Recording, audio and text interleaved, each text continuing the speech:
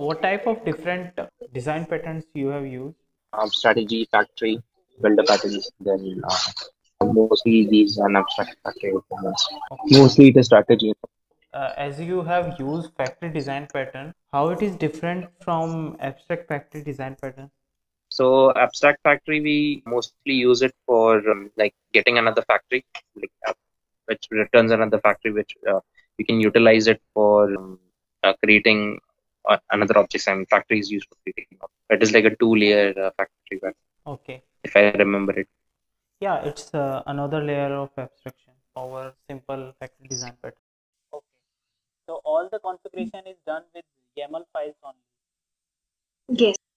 At the rate enable is also there on Spring Boot application, enabling Eureka, something like that on the Spring Boot application we do. To enable any Spring Boot, I mean creating any Eureka, server for Eureka, Spring Boot yeah, application. something like that, yeah. Enable Somewhere we Eureka do. server. Yeah. Yeah. At the rate we use at the rate Yes, enable. yes, annotation. Yeah. Hmm. Yeah, that's right. But why YAML files were used instead of application properties? Do you have any reason? YAML files is being, we are also using YAML files only. Property file we are not using. Spring profiling is the reason. No, profiling you can do with application properties and YAML as well. Both supports profiling, so that is fine. But in the case of application properties, everything string. YAML can, yeah, YAML can identify the data type. So suppose if you give 1, 2, 23, you don't need to give everything in double quotes.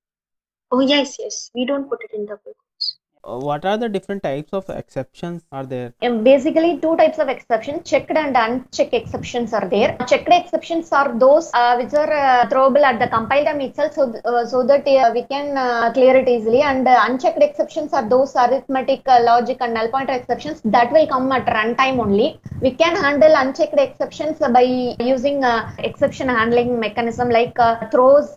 And throw keyword, we can use our man-made exceptions to the user. Means, for example, compile time exception is illegal argument file not found.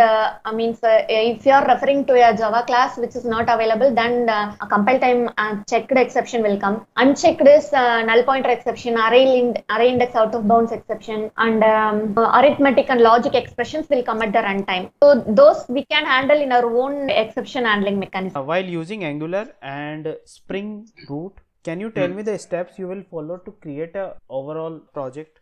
First, you need to develop your Angular application using your Angular commands in the new Angular application, and you can interact your Angular application with your backend services through means of HTTP client. So you write your services and call your HTTP client by means of REST API. So in your Angular backend Spring Boot application, you write your REST controller by means of @REST controller annotation. So you have your get mapping, post mapping, put mapping, delete mapping, whatever it is, and you write your controller, and then from your controller you write your business logic, and then from your business logic you call your DAO, and then you hit your database or your underlying services. So basically backend services will provide a response to the front end in terms of JSON. So when I hit an URL from front end by means of HTTP client, my response content type is going to be an application class JSON. So once you hit that URL, it comes to your backend REST controller, and based on your get mapping URL, that particular method is executed and your business logic is executed, and you get back your value, and you send back your value as a response in the form of JSON.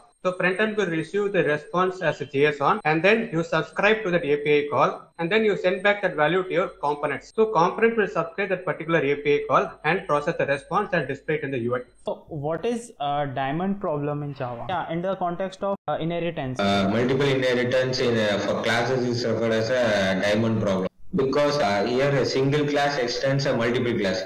There may be the situation where both class can have same method. So if we extend that both class with the same method, then our class, it's difficult, ambiguity error will come when we are trying to get that method, when we are trying to get the method. Okay. But multiple inheritance can be used for interface, because only child things are doing implementation. or interface, it's all. Can you tell me why multiple inheritance not supported in Java? Multiple not supported, but you can achieve through the interface logic. But if you are you cannot extend multiple, you can extend only one, right? In the parent-child concept. Yeah. But you can implement more. If you are extending the parent to child concept, you can only extend only one child. So for that.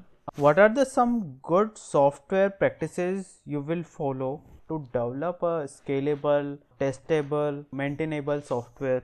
So what are the major things you will need to take care so that you can make a web application or any application which is scalable? So suppose in future there are increased number Scalable. of users. Okay. Yeah. Okay. Starting So using first that. thing here is you can go with your cloud platform. You deploy your application in a cloud platform. From that way, you can maintain your application and you can maintain your scalability as well based on the traffic you're receiving. Yeah. The first thing here is you maintain your application in the cloud platform. There are lots of cloud platforms that are available like Azure, Google, AWS, Amazon are available. But right now we are using Azure Cloud. So all our services are deployed in the Azure and it is built and we have pipelines to build and deploy it and release the application. So the first thing here is you deploy your application in the cloud instead of on-premises. By maintaining it in the cloud platform, it is easier to provide a scalability. If your traffic is low, then you can reduce your cost by decreasing your scalability. If the traffic is high, they can increase your scalability and accordingly you can optimize your cost. Suppose you are getting error or exception called unsatisfied dependencies in exception, then what comes to your mind? Unsatisfied dependency. I think it's not like properly the bean, like you trying to use it not properly injected. Maybe that could be the reason. Like you have those component scans are being done at the start actually, and then you are trying to in your base packages, if you are not having those things properly, it may give you that you have not added those dependency properly, and then you are getting that error at the startup or boot up of your application. What is the use of optional class? Optional class is used to check whether the data which we are getting or that it is mainly used for checking whether it is null, the data which we are getting from the DB is null or not. So in optional class, we have three methods like is empty or is present or else, like that. So from that, we will be able to check the null conditions. Okay. So instead of writing whether dot null, not equal to null or null, instead of checking that, we can directly use optional dot is present or is empty, like that. In Java 8, there are static methods as well in interfaces. So what is the use of those static methods? Okay, so to give some concrete definition, default methods were there, but the thing is these default methods will also be available in the implementing classes. So let's say there is some security related functionality which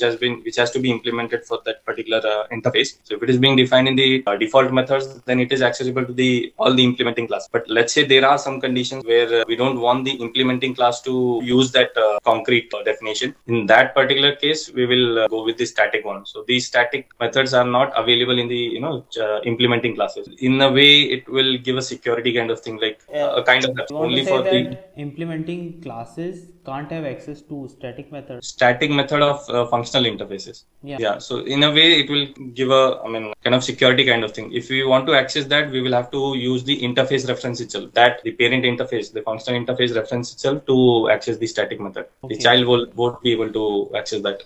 What is the difference between a normal service and a microservice? So we can compare a monolithic application as a normal service and microservice. So in a monolithic application, the application size is huge, and if you want to make any modification to a smaller part of code, we have to redeploy whole application. Also, it has other drawbacks like deployment takes too much time since the code size is large. Then a smaller change need to deploy whole application. So it is difficult to maintain as well. So in case of microservices, we can split the monolithic application into smaller services as per their functionality, and they can be developed and deployed independently. So in case there is an issue in particular service, so also in microservices we can have different applications in different technologies as well. I can have a microservice in a .NET as well, in Python as well, and one in Java as well, and still they can communicate with each other. So there are multiple ways of communication between microservices.